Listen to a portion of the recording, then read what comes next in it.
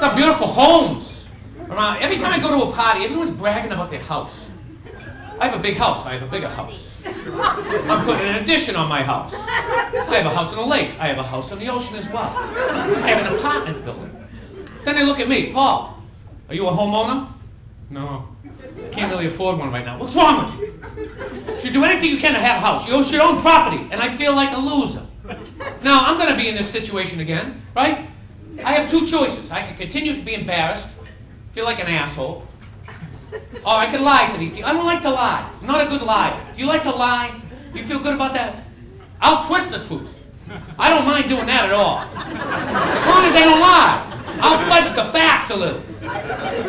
So this is what I did, knowing I would be in that situation. I think this is brilliant. I bought myself a couple birdhouses. Now just stick with me for a second. Okay?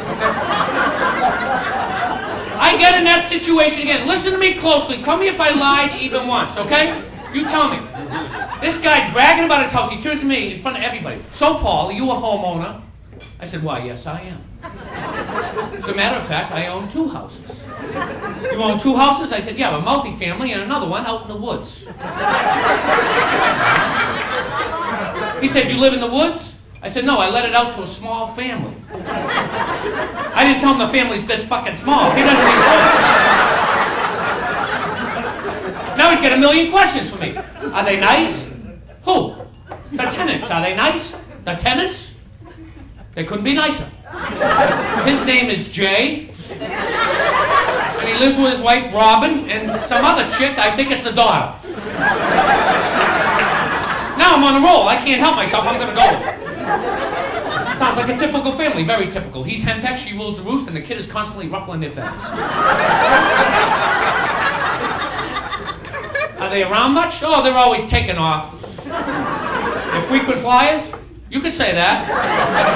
They sound like good tenants. I hardly hear a peep out of them. Is it an older couple? I don't know. She's got crow's feet and he's no spring chicken. I'll tell you that. Now he's impressed with me. He says, you could get rented. They give you a deposit. I said, they left me a big deposit. I didn't tell him it's on the windshield of my fucking car. He doesn't even...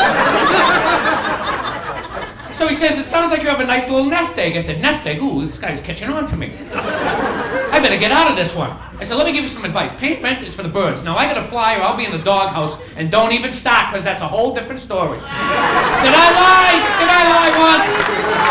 Come fly with me.